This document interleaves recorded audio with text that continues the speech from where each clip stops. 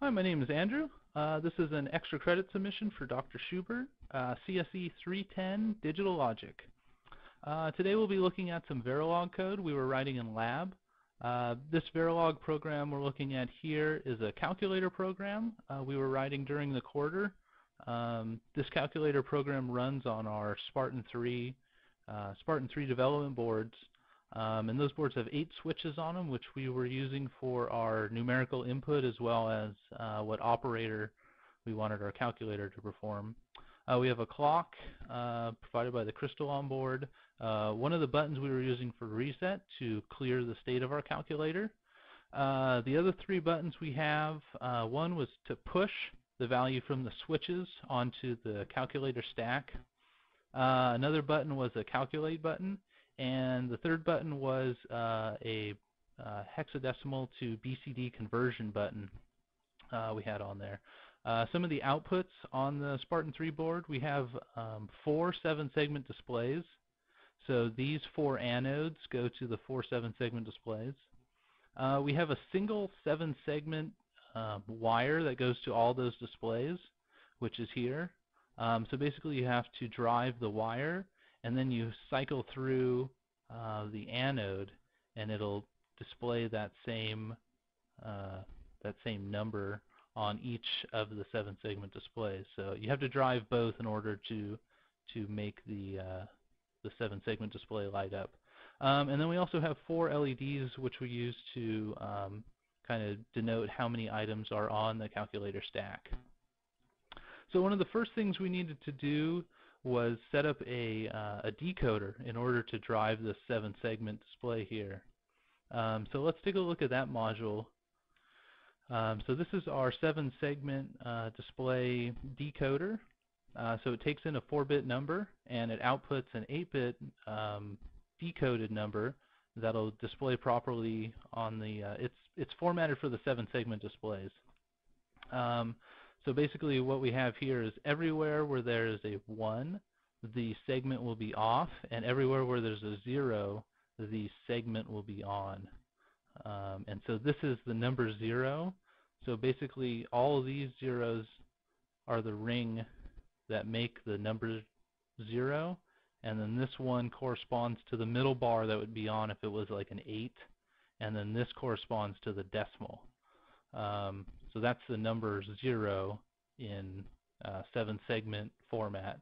And so it goes through 0 through 9, and then 10 through 15 are A, B, C, D, E, and F, all the hex values. So this decoder takes in that 4-bit number, outputs the 8-bit 7-segment formatted number, and that's a decoder. And we do it with a case statement inside of an always block here. Every possible case has to be defined, otherwise Xilinx will throw a warning. So make sure that you define every possible case in your case statement. And that is our decoder for our 7-segment display. So now that we have a decoder, we need some way to drive each of these anodes. Now we can't drive them all at once. We need to selectively rotate through each of these 7-segment displays, each of these anodes. And the way we need to do that, we need to do it fast enough to where you can't tell that that it's being turned off and on, but you can't be on it so long that you get ghosting. You need to be able to cycle through all 4 of the anodes quick enough so that the human eye cannot tell that they're actually turning on and off. But if you're not on them long enough, then they'll appear dim, or they'll, like I said, have ghosting. So you need some way to, depending on what time it is, drive each of the separate anodes, which will light up each of the separate 7-segment displays. So let's go ahead and take a look at our multiplexer that does that. It consists of 2 things. One, we have a counter here at the top, and this is a real basic counter. It's a counter of size 20, so we create a register of size 20, and basically we increment on every positive edge of the clock. And so we have this 20-bit number that needs to be filled up, and it'll be filled up one clock pulse at a time. So we take that counter and we take the two most significant bits of that counter and we look at those two bits. Now those two bits are going to be the selection bits of our multiplexer. This is a 4-to-1 multiplexer down here. Again, using a case statement, and we're looking at the two most significant bits of our counter. So those two most significant bits are two selection bits. The number of inputs to your multiplexer, remember, is determined by the number of selection bits you have. It's 2 raised to the power of the number of selection bits. So in this case, we have 2 selection bits. 2 to the 2 is 4, hence we have 4 inputs to our multiplexer. So again, this is each of our cases, and as this counter increments, and the last two, the two most significant bits, as that counter increments, each one of these case statements will eventually be true. And when each of these case statements is true, two things happen. One, we select what anode we want to drive, which 7-segment we want to drive, and we also select what we want to display on that 7-segment display. So similar to the decoder I showed you earlier, 0 determines what is on. So we have 4 separate 7-segment displays. This is the rightmost, then one in the middle, then one of the other middle. And in our calculator, we only used 3 of the displays. So in this last case, all 1s means they're all off. So this line here, the AN line in each of these cases, this cycles through what anode we want to drive. Basically, this is what 7-segment display we want to light up. This is the rightmost, middle, left. Rightmost, middle, left. And then the number is actually what we're going to be displaying on that 7-segment display we're driving. So this in reality is 2 4-to-1 muxes, 2 4-to-1 multiplexers. And if we look at the top level here, this is where we actually instantiate that module. And so the outputs, this is the output of one of our muxes. This is the output of the other mux. The input to the muxes, this is the input to one of the muxes.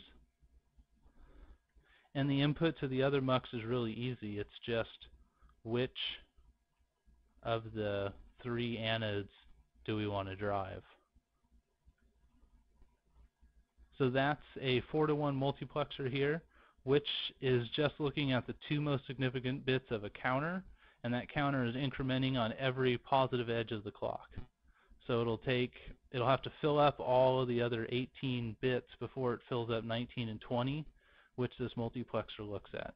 So it has it spends a lot of time on each one of these cases.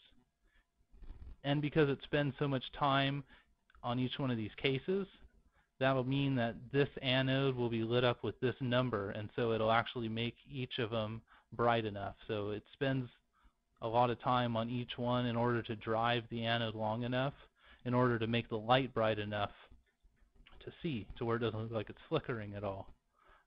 So that's a multiplexer and a decoder, and those were both used in our calculator here. So that's kind of 2 neat things we did in lab. One of the last things I want to show you, since I've shown you a 4-to-1 multiplexer, is show you some examples of ways you can write 2-to-1 multiplexers. So these lines here are all assignment statements, and this is the ternary operator. This is used a lot in C and here in Verilog, and basically it's a way to do assignments, kind of using the if-then or if-else syntax. So basically what it says is this variable BCD check is going to get the value of 1 bit of binary 0 or the value of button 0 based on if this is true or not. And that's what each one of these assigned statements has a ternary operator and kind of follows that same, if this is true, then assign this, else assign this to here. And so that in essence gives you a 2-to-1 multiplexer using the ternary operator and the assignment statement. So that's one of the neat tricks we picked up in lab.